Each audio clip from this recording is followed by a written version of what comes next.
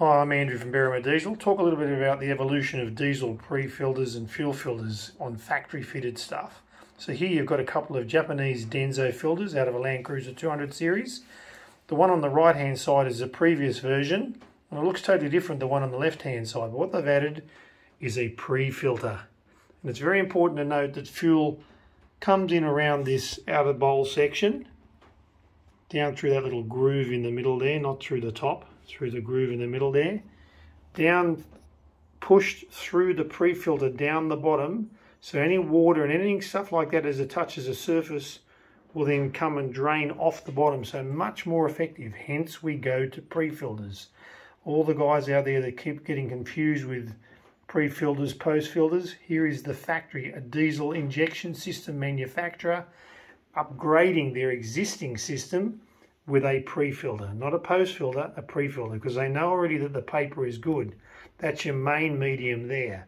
Very, very fine. There's argument about 2 microns or thereabouts as the filtration area for keeping damaging particles at bay.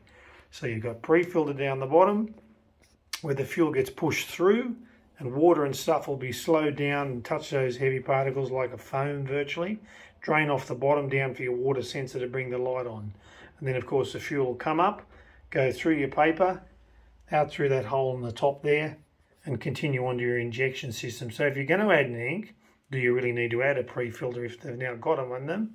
But if you do add a pre-filter with a clear bowl, that's a beauty, because as a mechanic speaking here, you get to see what's going on. But post-filters are a complete and utter waste of time, no matter how somebody dices it up. You also have lots of sensors in the genuine Toyota filters, and a lot of other manufacturers for that matter, and those sensors are water sensors and of course restriction indicators as well, with lights that come on the dash.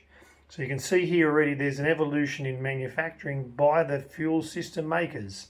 With the older system just the main filter, where we always added a pre-filter, and now they're even adding a pre-filter from the factory for extra protection, because they don't want it to play up either. They're not looking after their own pockets, they're also looking after their vehicle to be reliable while it's got you and it's under warranty. Saves them the headaches.